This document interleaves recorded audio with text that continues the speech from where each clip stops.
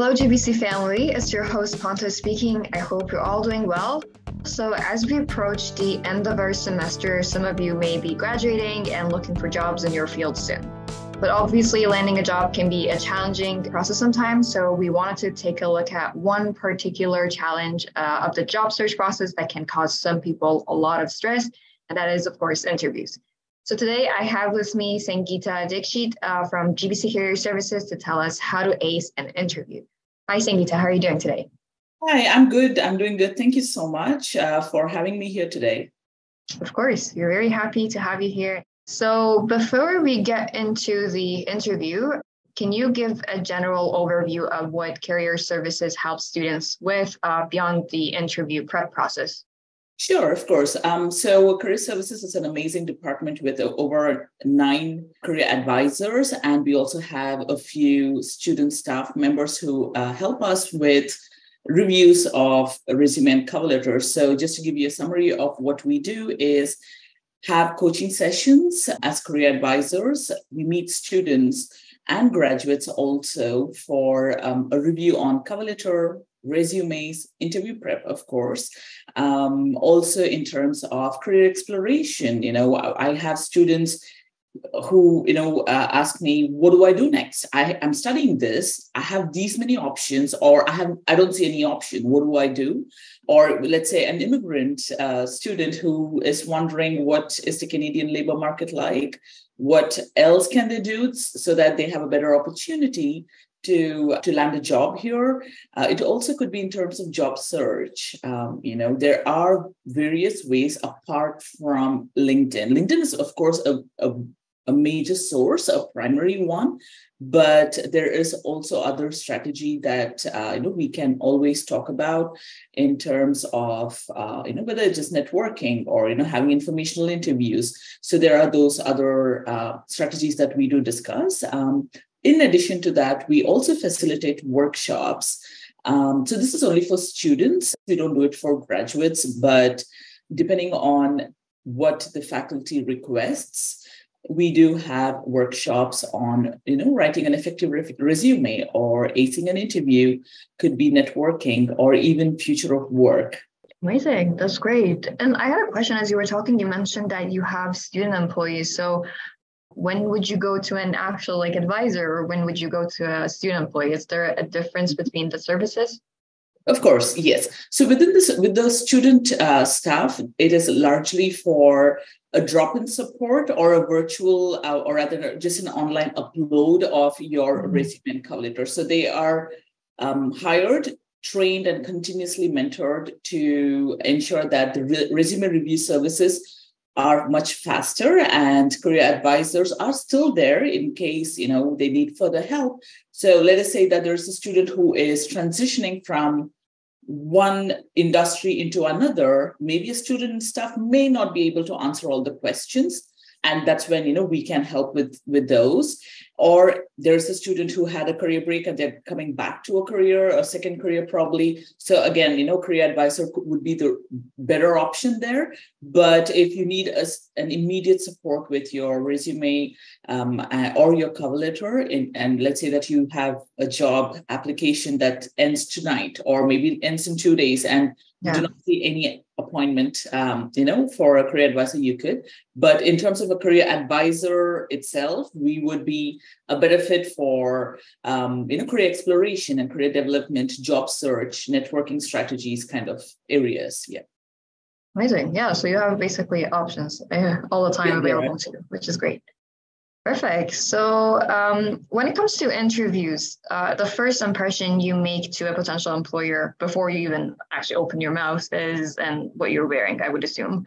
So what's your tip? How do you figure out what's appropriate to wear? Perfect. So I had a couple of students over the last few months who asked me, why should I even dress up? Why should I spend that money, to go buy a great dress shirt or a nice blazer or whatever, right? Yeah. So something that I would like to address here is that as human beings, we are hardwired to go by the cues given by another human being. right? And that's been there since the ancient times. Our ancestors used these cues to go, to understand if the other person was trustworthy, were they, safe, could we collaborate with them? And that's the same instinct we still go by, even in the modern times. And that is where, dressing up definitely has a lot of benefits in terms of, showing that you are a trustworthy person, trustworthy in terms of representing their brand, right? And that's a major thing for any employer. And so in order to do that, understanding the culture of the organization and what could be the best attire is a great way to impress them. And also for you to feel great and confident when you walk into the interview room, especially in a face-to-face interview, but even in a virtual call, you're still seen on video.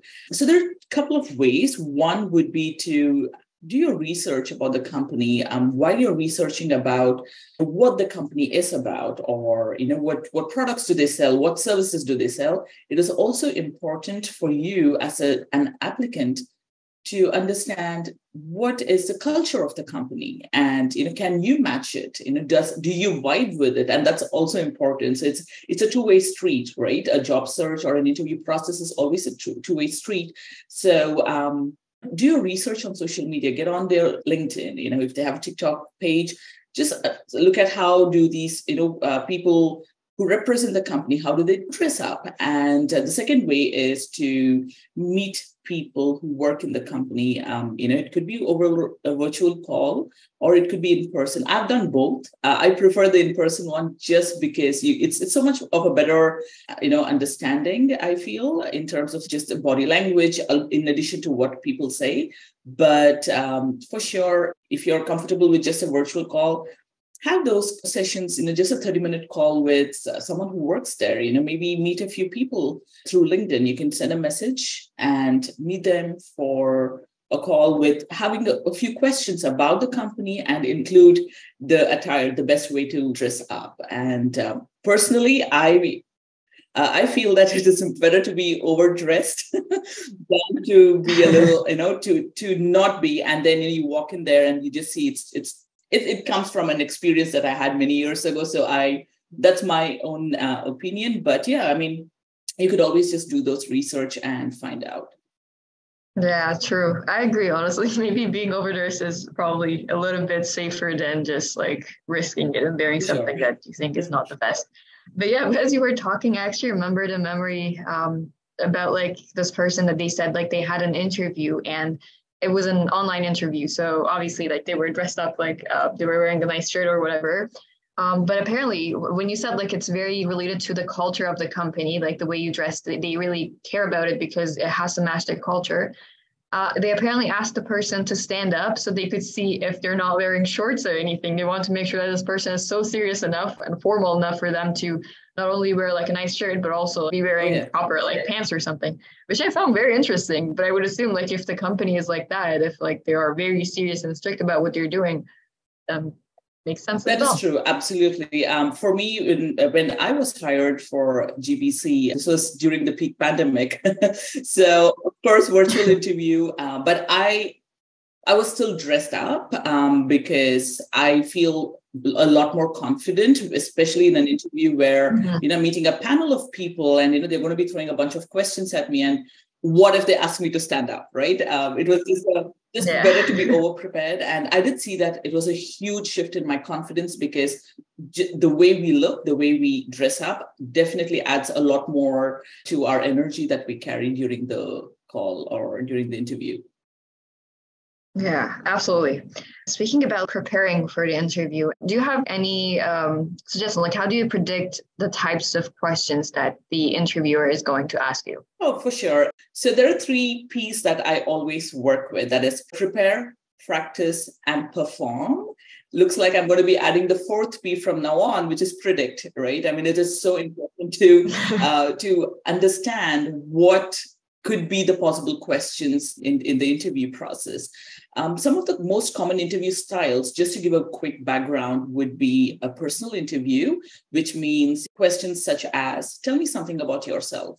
why would you want to work for this company, or what motivated you to apply for this role, are more about understanding who you are, what are your motivations, what are your values and belief systems. The second style would be competency-based interview, which is thorough skill-based. So depending on what program you have studied and what are the technical skills, hard skills that you have learned, not just during the program, probably even before, maybe you worked in a similar role where you use certain softwares, maybe a Microsoft Office 365, for example, right? Or maybe an Adobe Captivate, or any of these hard skills that is key to performing at the job is going to be asked, right? So that needs a lot more understanding of the technical language and answering them, in the appropriate way. And the final styles would be behavioral / situational interviews, which is more about soft skills, or I like to call it as essential skills, because hard skills, yes, you may have all the technical details or the skills that you possess, but if there is no soft skills, if the attitude and the behavior does not translate, during the interview or at work, nobody really would want to work with you. And that's a very hard fact. That's a truth, right? So they would want to know what is your predicted behavior in a certain situation. So they could throw questions such as, tell me about a time when you had a challenging manager, or tell me something that's not great about your previous manager. And that's a tricky one to answer. Like, are you going to be complaining about him, or how do you answer them? And of course, we do help them during the career advising session. So students can for sure make use of that opportunity to learn more. In the behavioral or the situational interview, there's no right or wrong answer. It's more about understanding what kind of a person or personality do you bring into work. So now, having an understanding of these different interview styles can give you an understanding of where to look for the resources. There are various websites. I mean, of course, you have LinkedIn, where you could still look for questions that could come up. There's also glassdoor.com. I'm not sure how many of them use it, but it's a great space for an applicant to learn more about what kind of an interview process is it, what is the culture. So that's another space to do some research about the company. And one of the best ways to know more also is to reach out to people. Networking is a huge aspect of the Canadian labor market. It is great to know people, to have some sort of an understanding beforehand, right when you apply, or right when you have an interview, just kind of network with people and just understand what is the possible interview rounds, how was their experience, what could you do better. And just to give an example, I did the same thing when I applied for this role in GBC.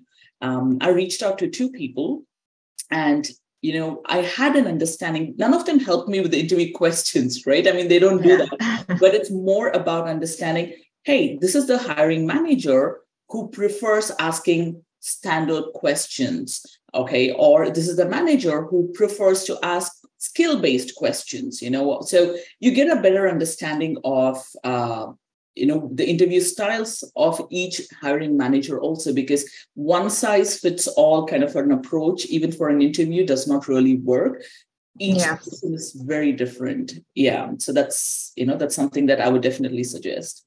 Yeah. And I think that's a very important point. The fact that you said, like, there is no one size fits all anything technically. And I think the worst mistake that somebody can make is not really researching the company, not knowing who the person is that they're talking to, and not knowing what the company is about, which I know it's like, it sounds kind of weird, like who's not going to do that? But I know a lot of people that don't really do enough research, and that really causes trouble for them. Absolutely. Thank you for bringing that point out. In fact, a thorough research about the company, about their value systems and their own mission and how do they function, adds a lot more brownie points, So yeah, for sure, please do your research. And that's going to help you, predict, and the rest of the 3 Ps also fall in place there. For sure. Yeah. Okay. So Now, my next question is, what are some of the ways you can prepare if the interview is on Zoom versus like in person? So technically online versus in person.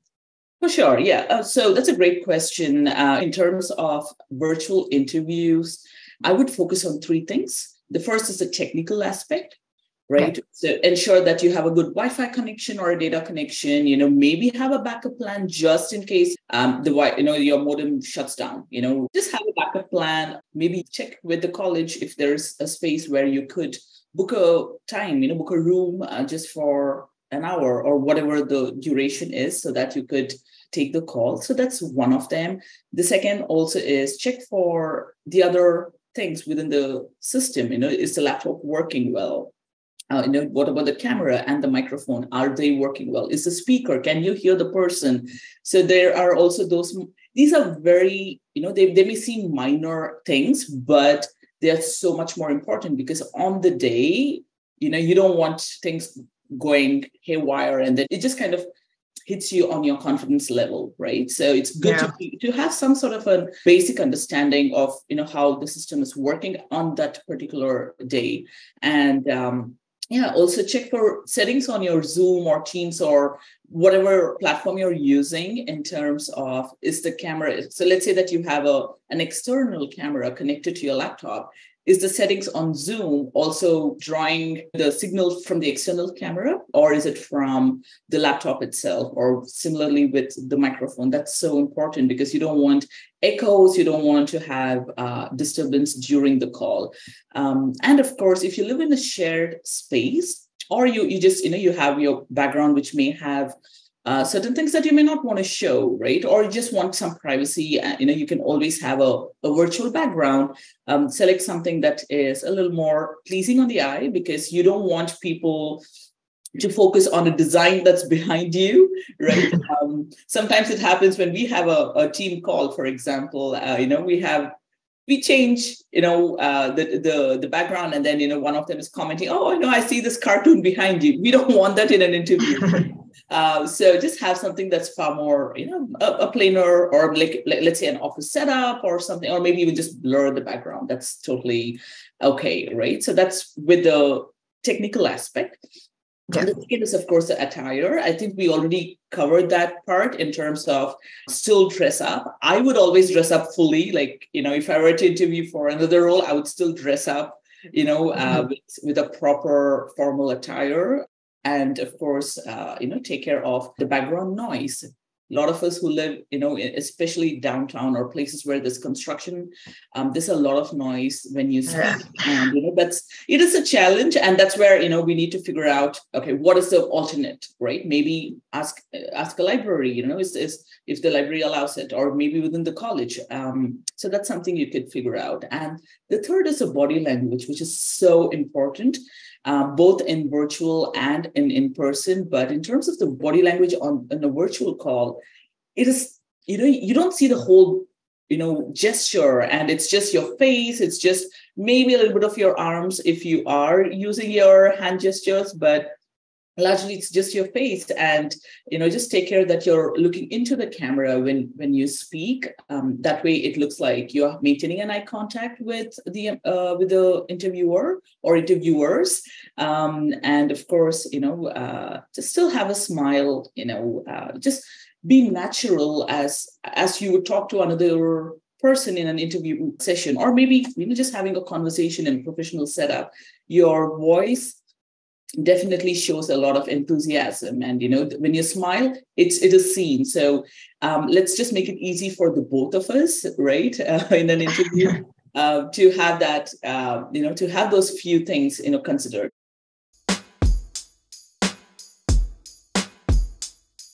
Now I'm moving to the in-person, right? In terms of planning your journey and arrival. That is so important. I think after the pandemic, a lot of us may have also forgotten in terms of, hey, how do I get there? What are the closures? How do I want to get there? What if there's a delay in the TTC, right? So it's good to have an understanding. So of course, please do plan out, arriving at least 15 to 20 minutes in advance. You don't have to immediately walk into the interview room. You just get a chance to maybe, just freshen up, relax, take a few calming breaths, take a sip of water, just kind of prepare yourself for the interview. So that's something that will really help you calm your nerves also. In case you're going to be delayed. So let's say that the TTC shut down for whatever reason, it's not in your control. Please inform the person, just put a message or an email to them. I understand that in the TTC, many of us do not get a signal, but it is still at least good to, send it across, let it be in the outbox. And whenever you get a signal, it's sent to them. And the moment you get a signal or you get out of the TTC, please give a call. I know this student who lost a great opportunity to work in the city of Toronto because of this one mistake of not informing that they were going to be late, right? And there was such a sad thing for the student, and they still regret it. So that's the part of planning your journey and arrival, and of course your attire, very important. Still dress up, please. In this, I would also like to include perfume. So just please be mindful that there are people who are quite allergic to a lot of perfume and a lot of smell. So just take care that you do wear clean clothes, of course, very important, and don't necessarily have to wear a perfume only because we don't want to trigger someone's allergies and just make it uncomfortable for someone else. So just please take care of that. And of course, keep at least 2 hard copies of your resume. You can always check with the recruiter or the hiring manager if they need it, right? I always carry it regardless, right? I mean, it's good to go over prepared. Again, I always go by that standard of having those 1 or 2 copies of my resume that I sent out to this particular employer. Also a notepad and a pen. Most of my interviews, people have been so impressed when they see that I'm actually taking down notes when they say stuff, right? So I just let them know. I would, in fact, suggest to you all as, job seekers, just give a request saying that, is that okay if I write down a few notes as you share, right? Maybe they're talking about the salary. Maybe they're talking about the work culture, the team culture, the day-to-day aspects of what entitles in the job. And you're able to have something for reference, and it shows that you're taking it seriously, right? Yeah. And the final bigger part is also the body language. Here, you are seeing the whole entire you, the way you sit, the way your gestures are, everything is seen by people. And again, please remember, human beings are not just human beings, it's a lot of mammals also, but focusing on human beings, we are hardwired to go by those nonverbal cues.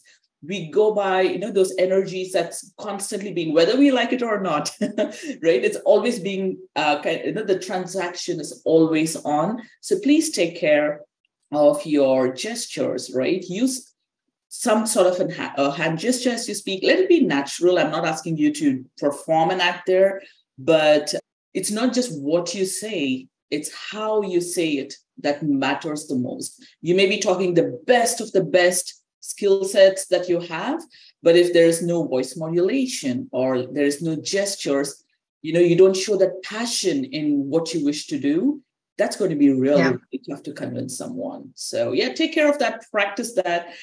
What I did was, just to kind of quickly add on, is have my phone on video, practice it by myself, just kind of have a mock interview session to kind of read my own body language, read the content that I speak, and kind of give a feedback. So that really helped in boosting my confidence and to just kind of understand what can I do better, right, during an interview. So that's something that I always suggest even to my students during my coaching sessions.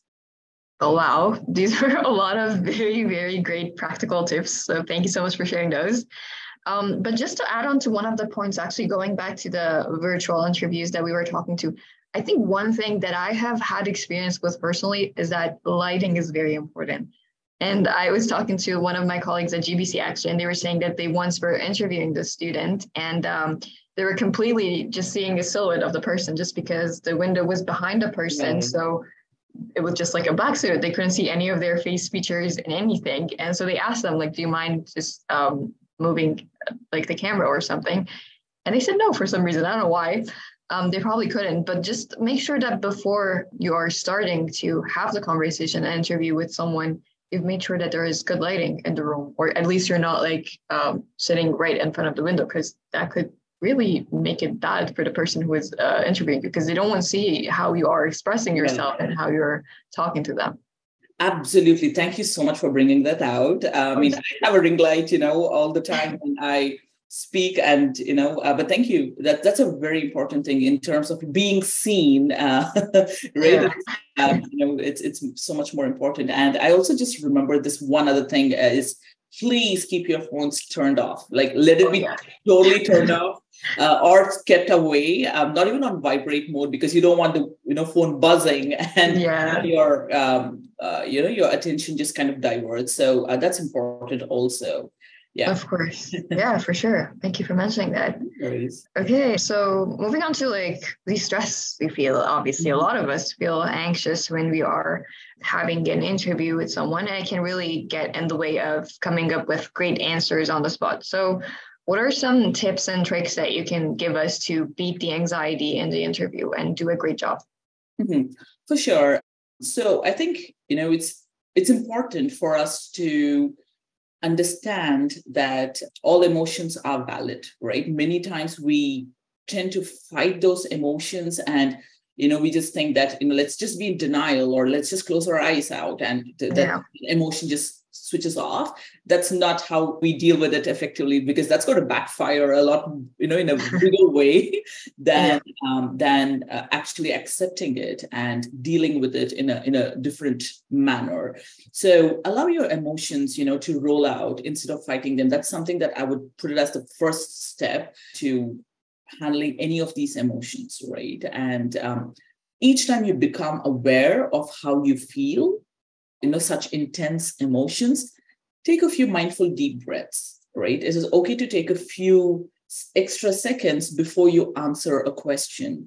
There is no hard and fast rule that the moment the interviewer finishes the question, like they end the sentence, that you have to jump in with an answer. Sometimes, we do want to, because we are in that thought of impressing our interviewer, but it need not be the same way, right? Yeah. Maybe a moment just to kind of take a deep breath. You could always do that, right? Also keep a bottle of water with you. It may be among certain employers seen as a sign of lack of confidence because you're constantly sipping water.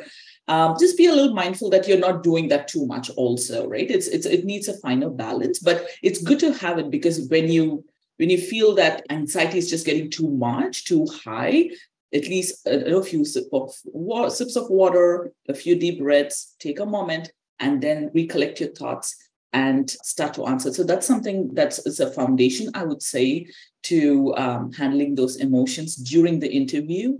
And also, I have suggested this in the past to a lot of my students, even in my previous role. So I worked in a not-for-profit and helped a lot of job seekers with very similar kind of situations. And something that many, many students, even in GBC, have given a feedback to me is keeping something that is of comfort around them or close to them, So let's say in a virtual interview, it may be a little easier. So let's say you want to stick a photo of your loved one or a pet, right? Just to kind of bring in that comfort. Or maybe I had this one client in my previous role in the other company that I worked with who had this pillow. So they wanted to have that pillow on their lap when they were answering interviews, and they found that it helped them, right? So that could be another strategy to help you calm your nerves. And or if it's an in person, I mean, you can't carry a pillow there, you can't have your teddy bear or whatever, right? I mean, so what you do then is to probably look for anchoring those emotions to something else, maybe a pen, right? Or maybe something that's in your pocket, maybe, right? Or you're just holding on to something in your hand, maybe a folder could be, right? So it's just about also anchoring your thoughts to an object, or maybe even, let's say, an accessory that could help you calm down during those, intense emotions, can definitely help you during the interview process. And also, please prepare, right? That's so important. I mean, no matter how many, you may know everything about yourself, or you may know, whatever you've studied or your skill sets, each interview that you attend, and I understand this as a job seeker. I have gone through the process, and I'm sure all of us have here, who today have jobs, and we have all been in that situation where we were once job seekers and, maybe trying to get the first big break in Canada, or maybe just, graduate and just get that dream role. But having interviewed for so long, there are times when you just feel, oh my God, you know what? I already know what I want to say. I don't want to prepare anymore. I'm just so tired. It's a very valid emotion, but it's important to know that it is still good to prepare. It's still good to have a brush up of how do you want to channel those emotions and be prepared with answers about the company, about the role, if you have a few things that you would want to know from them. So that preparation definitely also helps you with calming your nerves on the day. And I would also suggest, and this is my personal opinion, it could be a lot of other opinions from other people, but I personally stay away from caffeine before an interview. A lot of them, they love to have their coffee in the morning or, just before the interview, because you get that pep up of your energy. But at the same time, there may be situations where, your heart, the palpitations might be a little higher because of the caffeine in your body, and that could have a negative effect. So just take care. As long as you are totally aware that caffeine does not do those things to you, it's okay. But otherwise, just have a sip of water and just also eat something that's easier on the stomach, right? So that's also important. These things are so important because you don't want to be sitting there and having this nervous belly, and then you have other things going wrong. So and just please be aware of what is that you would want it to say during the interview and how do you want to say it. So I think these things are sufficient as of now, but as career advisors, we totally understand that each student and each human being responds to these situations in a very different manner, right? And that's where having those one-on-one conversations with a career advisor hopefully can help you understand what is the best way for you, right? That's going to help you out. What works for me may not work for you. So we need to figure out. So we can always do that during a career coaching session. Yeah, of course. And just to add on to your point about preparing and practicing, I think another way to practice, besides, of course, coming to the career services and having a mock interview with one of the advisors, I think it would be actually just trying when you're still at school. A lot of people start practicing for interviews when they graduate and as they starting to actually apply for jobs. But for me personally, I think I've had so many interviews for different jobs I had on campus or during my student years that I'm not scared of anything anymore. The only thing I'm preparing for is actually just understanding the company and all that, and not really the anxiety. That doesn't really bother me anymore because I've done it so many times. So I would definitely suggest that to students, even if you don't think you love the job, maybe just do it for, trying to have an interview and seeing that process.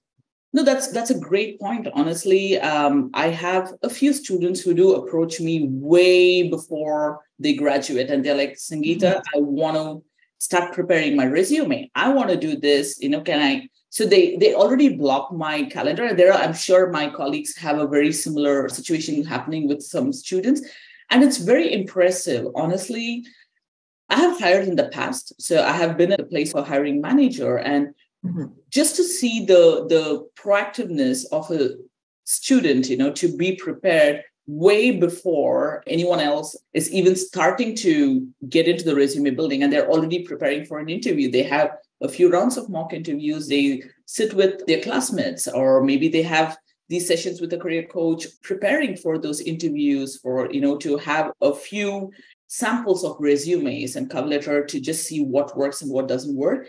These are the students who, in many ways beat the competition. And that's so important. So thank you so much for bringing that point out. That's really important to do. Yeah. Of course. Yeah. Always being ahead of the curve, I think, has always worked for everyone. So try it for sure. Amazing. And just speaking of being ahead of the curve and preparing for interviews, usually at the end of an interview, the employer asks if you have any questions for them. And I know some people get stressed. I personally have been in that situation. I was like, oh my God, I think I have to ask something, but I didn't know what to ask. So what are some useful questions that you think people could ask at this position? For sure. I mean, this is such a great opportunity for an applicant to learn more about the role, maybe about the company, and also to determine if you want to work there, right? And that's what I was sharing earlier, that a job interview and this entire process is not a one-way street. It is a two-way street. It's not just the employer looking at, are you the right fit? It's you as an applicant also determining if this is the place you want to work in. Is this the team that you want to work with? Does it gel well with you or not, right? So in a way, you're showing that you are serious about the job that you have applied for or you're interviewing for. Some of the great questions that you could probably include is, what does a typical day look like in this role, right? What are the job growth and learning opportunities that this employer gives us? Right. Yeah. So that in a way you're saying that, hey, I am planning to stick here for a longer time. I am also ambitious. I don't want to just be this for the next 10, 15 years. I mean, if you choose that, that's fine. No judgment there. But if you are someone who is ambitious and you want to show that you want to grow within the company or within the industry, it's great for you to know what are the learning opportunities and the growth opportunities this employer provides, right? And it could also be the question of, how is the team dynamic? Yeah. I mean, there are cases where, we would like to know each and every process that the team member does. So that probably could say, maybe we micromanage, right? They may not use the word there. Or maybe they say, we give all the independence to our team members, and as and when they require help, we are there to support. So that kind of gives you an understanding. So it's important to know the team dynamics. What is the management style like, right? Yes. So these are some of the basic questions that you could ask, but these are important questions for you to know. So It's maybe basic, but it's important. But during an interview itself, maybe they say certain things, they share certain information, which triggers some questions within you. Please ask them, right? It's important to know, to get clarity so that you can make the right decision for yourself also, especially when let's say you have multiple job offers. You have these 2 or 3 offers and you're figuring out, okay, all of them are very similar in terms of pay range and maybe certain other aspects. But what is it that is going to be the deal breaker for one employer? So that's where, it's important to get the clarity. But here is a word of caution. While you may want to, impress the employer, you want to also show that you're very enthusiastic about this job and, you're serious about it. There are situations where the applicant may tend to ask too many questions, right? And it kind of looks like you are now interviewing the interviewer. We may have those questions and those may be valid, but just please remember that I think, this question of, do you have any questions for us, usually comes, say, about 5 to 8 minutes just before the end of the session or the interview. So just pick some of the most important questions that you want to know right then and there. So those are the key questions that you want to focus on. And you will always have an opportunity to email a few more questions if you wish to know more. But so that discretion and ability to make the decision of what is the most important question that I would like to know right now is something that you will have to go based on each interview. But please do ask those questions. It's a great way to also impress your employers. Yeah, and try to be natural, I would say. Like, don't ask a question that has a very obvious answer. So, because like the employer obviously would know that you know the answer too, and it would just be like, okay, this person was just trying to ask a question. Mm-hmm. So that's why prepare so you know that the question is making sense and it's a natural conversation, not really fake. Always, yeah. Okay, so talking about thank you emails, yes or no, should we do them? Always, yes, a big yes. But here's the thing, right? It's not just about, hey, thank you for the interview, yada, yada, yada. It's not just that, right? It's more about, because I'm sure hiring managers get that all the time. I'm sure that they're going to be receiving from most of the candidates, and I'm assuming that most of them send it, but there are also situations where many of them do not know that they can send a thank you email. So a genuine thank you email is the most important thing. And how do you differentiate between just a thank you email versus a genuine one? It is where you include certain key components that were discussed during the interview, something that you really liked, right? Maybe the interview style itself, right? You really enjoyed the way they interviewed you, right? Or maybe you enjoyed listening to the work culture, the team dynamics. Could be any of these things, including a few of those key pointers in the thank you email shows that you're not just sending out a generic, copy paste from Google kind of a thank you email. It's more about you really listened to them. You really paid attention, and you are looking at those key points, which means you're considering those things for your own decision making to whether to join the company or not. So that is something that can make a huge difference in the way an interviewer or a hiring manager looks at you as a candidate. It's also great etiquette, right? It's keeping it professional. They also took the time out of their busy schedule to ask those questions, to learn more about you. Among maybe 100 applicants, you were in those top 10 or top 5. And that means that's a great thing that, they saw something in you that they wanted to know more about you. So it's a way to also appreciate that effort and that part of a hiring team. And also just ensure that you send it within the first 24 hours, right? The thank you email. Please don't wait until, I'm going to send it later on, and then you forget. And the hiring manager for sure will forget, because they have a lot of applicants for various positions that they are hiring for. They may not even remember. So you want to make that mark right then and there. So 24 hours is a stretch. For me, I would probably keep it like within the first 4 hours. I usually do it within the first two hours, just so that it's not too soon also, but at the same time, it's not, I don't forget it. I just want to establish my presence there. So that is just a suggestion, but please do send that within the first 24 hours in case if it's the end of the day or whatever, and, you just want to send it the next day. In the thank you email, alongside aspects that were discussed during the interview, you could also kind of remind them about your certain key competencies that you have, saying, hey, just to kind of give you a recoup of what we were talking about, I have these skills, I bring in such great passion. And again, be specific. Right now, I'm putting out a very generic statement here, but please be specific of 1 or 2 key components that you want to add about yourself. It's a way, again, of establishing that bond and kind of helping them recollect the discussion. Of course, they have their notes, but maybe they left out 1 or 2 points, and your email has that, and they're like, hey, you know what?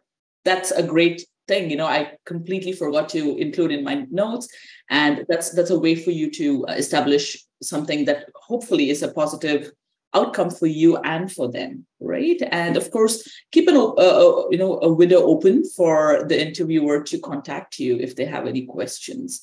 I have had the situation where after the interview process itself, I think after 2 days, they contacted me for just one more clarification. And they were like, hey, we forgot to ask you this. We just wanted to know. It's great, to give them an opportunity to contact you again.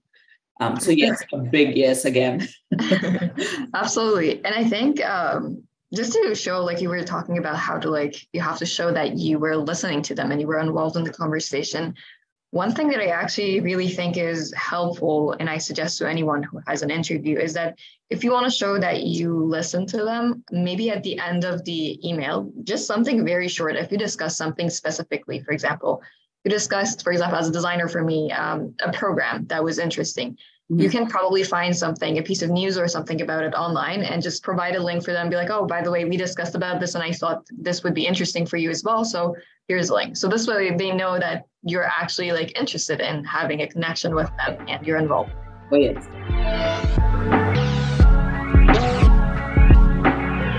Moving on to my last question. How can students get in touch with Career Services for more help?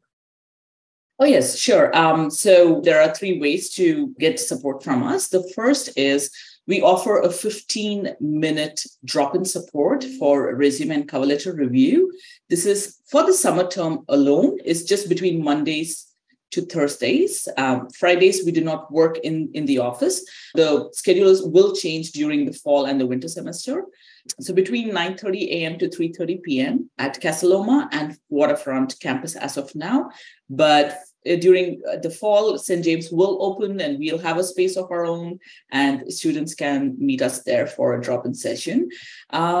Alternatively, students can also upload their resume and cover letter just to access other resources under the My Career platform. It's a platform that we launched in November 2022, and many students have already taken advantage of this. We see a huge influx of resumes and cover letters being uploaded on an everyday basis. All you have to do is just do a keyword search on GBC website to get the link and type in My Career in the search box, and you will be taken to the page, and you can just use that tool as well. And the final one, of course, is the career advising appointments, which is virtual as of now. It is for 45 minutes with one of us. And we can be booked through GB Careers. And once you log into GB Careers, you have to go under Career Services, and then you will be able to book an appointment. Amazing. Thank you so much, Sangeetha, for coming to our podcast today. This was actually one of my favorite episodes. I think I learned so much. So I really loved having a conversation with you. And I personally think interview is a very, very important portion of the job seeking process, and often a deal breaker for many of the employers. That's how they decide whether a person fits the culture of their company and if that person is like someone who is easy to work with or not. So hopefully everybody has learned a few things from our conversation. And thanks again, Sangeetha, and everyone else for listening to us today, and see you all next week. Thank you.